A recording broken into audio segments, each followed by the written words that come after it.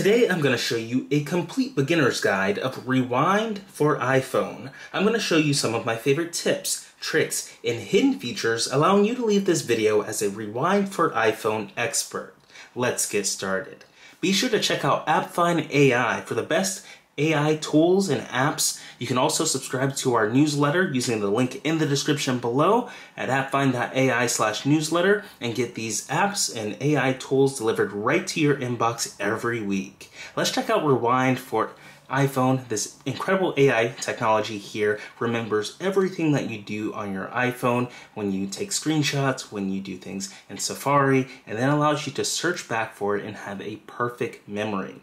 It's a truly personalized AI right in your pocket, and it uses incredible technologies to be able to, summarize, and you can do research, you can scroll through time, and it's really incredible. So you can click the link in the description to get your version here to load up this same page on your iPhone, and I'll go ahead and install it. We'll press this Get button, we'll authorize with Touch ID and Face ID here, and sign up for Rewind for iPhone. So it downloads right here onto our phone.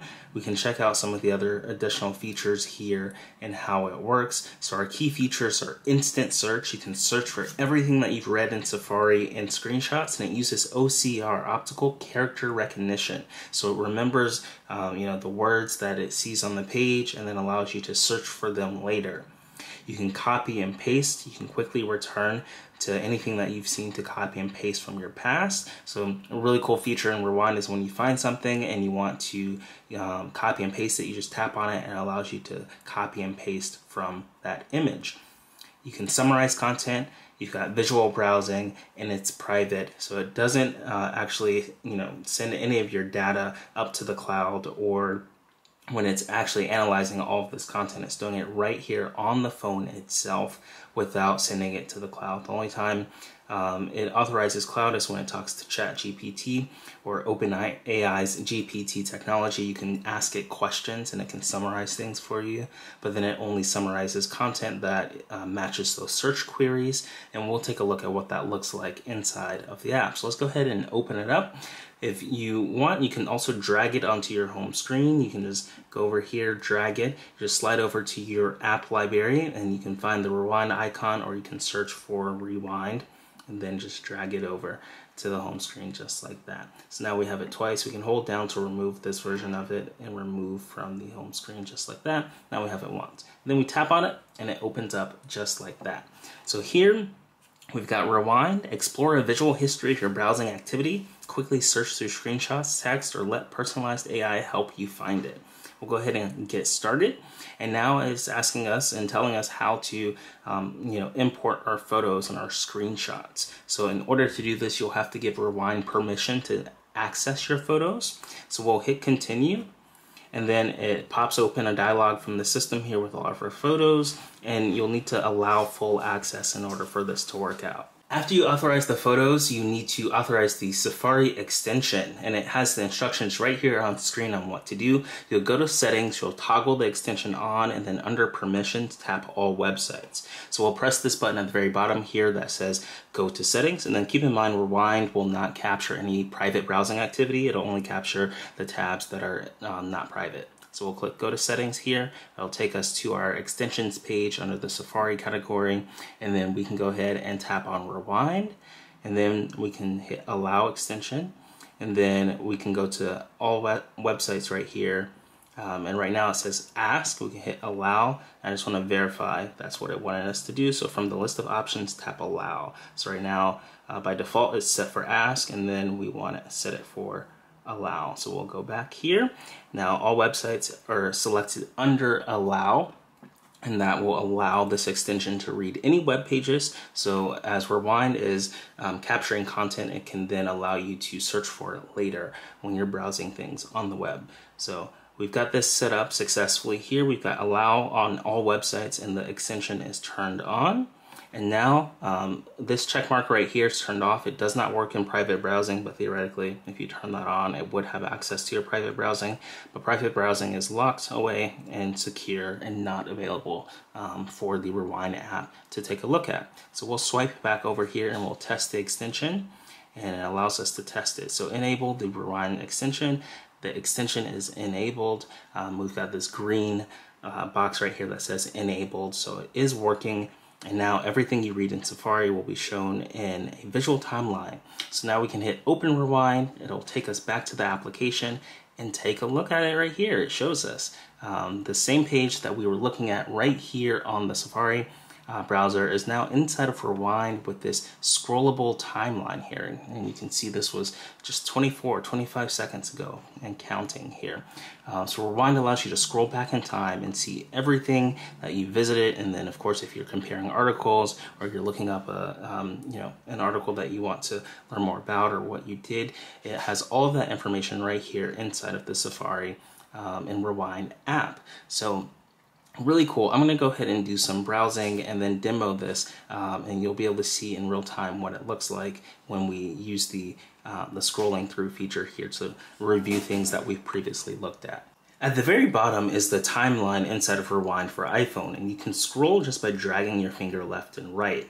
And now they've got two different options here. It can be referencing either a screenshot, which you'll see an image icon, or it can be referencing things that I captured on the Safari web browser, which then you see the Safari icon or either the favicon of the website that you're looking at.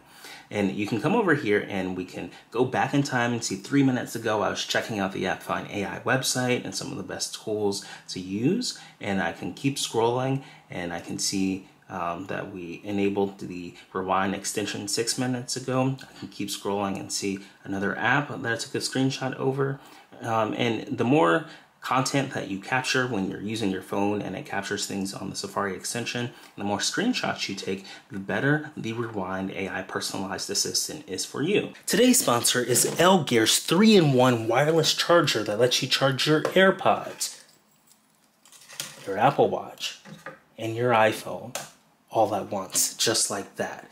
Has a nice sleek design for your desk or your nightstand, and it charges all three of your devices, your AirPods, your Apple Watch, and your iPhone all at the same time. Click the link in the description to purchase your 3-in-1 Gear charger, and you can get it set up charging your Apple Watch, your AirPods, and your iPhone all at the same time, just like that. And it sits really nicely on your desk or your nightstand. You can get it in a black version or white version, and it's really cool. You just slide on your Apple Watch just like that. You put your AirPods at the very bottom, and your phone wirelessly attaches just like that using MagSafe technology, and it looks super sleek and really nice on your nightstand. So check it out. Use the link in the description to get your 3-in-1 wireless charger today from Gear. You're able to tap into this and you can come over here and just scroll to review all the different projects that you've looked at, all the different screenshots that you've taken. And it makes it really easy to come in here and reference content that you previously saw that you may not remember. And they've got a few options here. You can use this search icon to search for words that may have come across. So we can type in AppFind, and then it will reference every screenshot and every Safari page that we visited, and then allow us to find AppFind just like that. And we tap on it and it takes us exactly to where AppFind was referenced at. You can come over here, and when you press the search button, there's this button in the top right called Ask Rewind, and this is where it uses the GPT technology here from OpenAI to analyze those screenshots or Safari history, and then help you out with any questions. So we can ask it a simple question like, what is AppFind? And then send this off to the chat.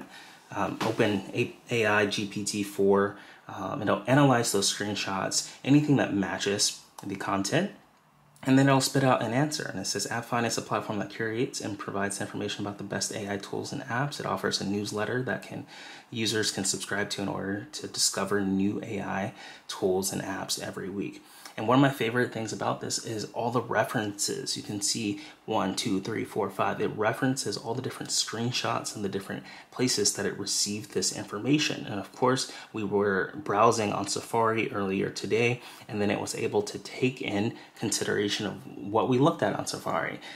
We were looking at the AppFind AI website, and then it created a summary here and answered the question for me. And these are like 2 or 3 4 good paragraphs here of data that it was able to analyze using GPT-4. So this has been a complete beginner's guide for Rewind for iPhone, where you're able to take the content that you search the web for in Safari and all the different screenshots that you capture and analyze that and use a search widget to review those contents and to ask Rewind any question. And it makes it really cool that it uses artificial intelligence and optical character image recognition to pull up any of the data that you may need when you don't remember it all the time. So anytime you want to reference something, you can come over here, you can ask Rewind, and it will pull up an answer for you. Another cool prompt that I love to use is just saying, what did I do today?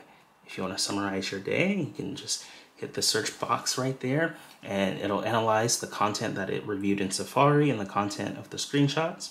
And then it says, today you spent time exploring various AI tools and apps. You visited the AppFind website and more. So it's using AI to generate this summary for us, and you can use Ask Rewind to ask it almost anything about the content that you've looked at previously or the content that you have captured through screenshots. So whether you've looked at it through Safari or whether you've looked at it in a screenshot, it knows about it and it can reference it inside of this GPT-4 widget here. So I think it's really cool that you can get started with this today using the link in the description. And of course, you can check out AppFind AI for the best tools, the best AI tools and apps, and of course, subscribe to our newsletter. If you enjoyed this video, be sure to smash a like on the YouTube section below and let us know what your favorite Rewind feature is in the comments below. And if you're not subscribed, be sure to hit that subscribe button and turn on the notification bell to figure out when we release our next AI video. We love producing these for you, and we can't wait to produce the next one. So thanks for watching, and we'll see you soon.